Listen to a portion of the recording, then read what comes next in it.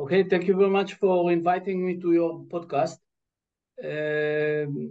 As said, my name is Ariel. In my background, I'm a chemist. I made my PhD in artificial intelligence, but long before it was so popular in '94. I was one of the pioneering in the field. I worked 14 years in a big company, in a big corporate.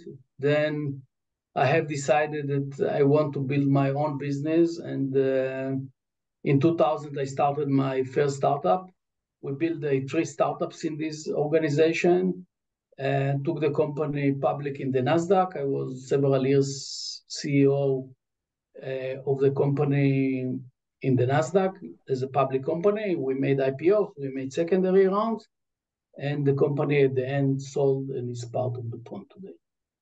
And now this is my 5th startup that I'm involved, and I will be happy to tell you a little bit more about my own. Yes, for sure. I'm very curious about what you're doing now. So with this new company you are developing, what are you doing with it? It's also about technology. It always is about the technology, but I think now is the time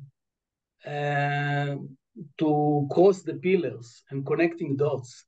If you're looking still in the universities, you can see, that they are structured on the same that they structure, 50, 60, or 70 years ago. You have biology department, you have engineering department, you have, other department, dietitian departments, etc. And the technology moved ahead. So, you cannot focus only on single pillar. You need to look around at how you can actually cooperate with other technologies that are not necessarily on the same field. So what we're doing is actually integrating the technologies rather than focus on single technology.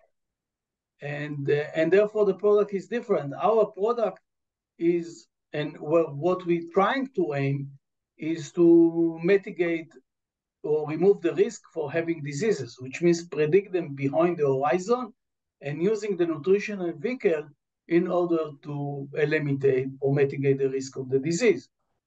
But in order to do that, our focus is in integrating technology rather than developing a single. So we have AI and machine learning and big data and nutrition and biochemistry and clinical trials and medical devices. So it's more integration rather than single business. Oh, that sounds wonderful. So that means that the work of your new startup is fully dedicated to prevention in health. Yes, and this is a long story because, the healthcare industry is maybe the only industry that really didn't change. It's called health, and health is a great name. But if you're asking what the business of healthcare is doing, is managing diseases. It's not health. That's true. That's true. This is the real business, That's a good question, yes. So it's nothing with health. It's managing diseases. And then it's, of course, mutual interest for everyone. When one is sick, he wants that the healthcare will manage him well, and the drug industry wants that you will live longer, and the doctors want to see you many visits they can, and the hospitals. So it's a nice business, and it's growing, and you live longer, and you are able to cope, but it's actually improving the performance of the business. And in prevention, there is no money. And therefore, this is the only industry that was not changed. It's still a business of proactive. It's business reactive rather than proactive. This is the business. Right. And I think that today, with the technologies and the new technologies, they gave us new glasses. We actually are able to predict disease long before they arise. And if you ask what impact the health, there are only 3 factors: is your genetic, your lifestyle, and the nutrition. Genetic is not relevant because at the moment that you're born, you got your card, so it's not replaceable. Mm-hmm. So the lifestyle and the nutrition should be very effective when you know well in advance, and they are much less effective when the disease occurs. So right. That's really amazing. I've been wondering always, why there is so much research on disease and so little research on healthy people. There is an abundant amount of healthy people on the planet that stays healthy for so long and have so many skills and abilities, but those healthy habits, the healthy skills, the healthy abilities, the healthy qualities are not being researched fully. I mean, I don't see much of that research. And as you say, health is the study of disease, actually. I am really glad for the work you're doing. It sounds like a change of perspective, and it looks very promising, I think. I would say it's maybe change of perspective, and maybe you defined it going back to the roots, because if you ask yourself how the healthcare industry was developed, initially, it was developed based on wisdom of crowd. All the Chinese medicine was wisdom of crowds, 100 years ago. The problem with the wisdom of crowd is that you have variation and you have noises, and you cannot control the noises. But, with big data, you can control the noises. So actually, it's going back to the wisdom of crowd, because the AI allow you to use the wisdom of crowd in order to have very precisely.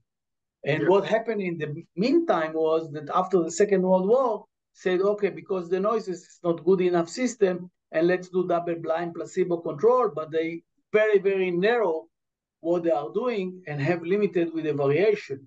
So I don't think it's a new concept. It's going back, using the new tools to go back to the old concept of if you have enough data, you precisely know what is going.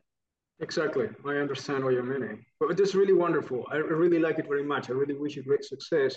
So considering the type of work that you're doing right now, what would you say today? What is your purpose as an entrepreneur? My personal ambition is to change the healthcare, because there are some changes in the healthcare that the world needs to change the healthcare. And I will tell you what are the factors that will force to have change in the healthcare. The first one is that, all the drugs are new organic entities. And as a human being, we have a lot of variation. But in the past, when you had a side effect, it was hidden. But now when you have a side effect, the first thing that you're doing, going to the Google and seeing who else got the side effect. And this, in the secondary line, actually shut down the FDA and all the authorities to approve new drugs, because most of the people that are working in this organization are very conservative. They are not ventures guys, and they have nothing to win rather than to lose. They ask you more talks and more safe and more talks and more safe, which is endless, and it becomes very, very expensive. So it's very, very hard to get approval. If you're looking on the drug development, they are today focusing on cancer, where it's highly hard to associate it with your condition, because anyway, orphan drugs, the mainstream almost disappeared.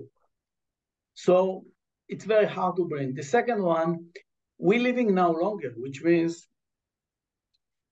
we're living, in the past we used to live until 60, now 80. People until 60 most of the time are not sick, until 80 most of the time between they are at certain point sick. So the healthcare costs become non-affordable to every government. And what they're doing is privatizing. But privatize is moving from the professional guys to the financial guys. This is the meaning. Right. And therefore, there is no way to continue with the expenditure of the healthcare cost in the world. And the last thing that really impact is that we are now a small village.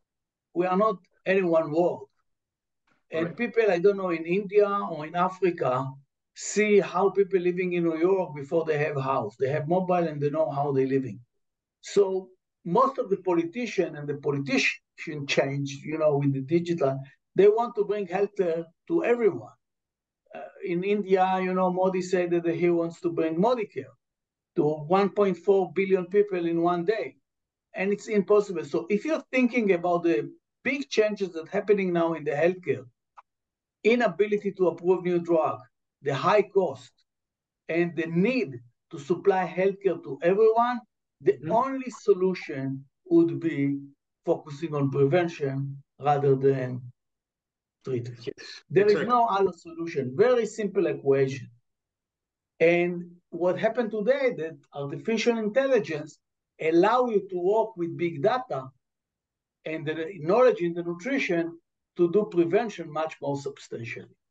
Well, from one side, I see the challenge that comes in the future, but at the same time, this challenge gives us the opportunity to say, today, the only path to go is prevention, because any other path, it's just not going to make it. We claim to have some goals, but then to really achieve them, we need to really go through the path of prevention. That's what is feasible. And it is great that you're pointing this out.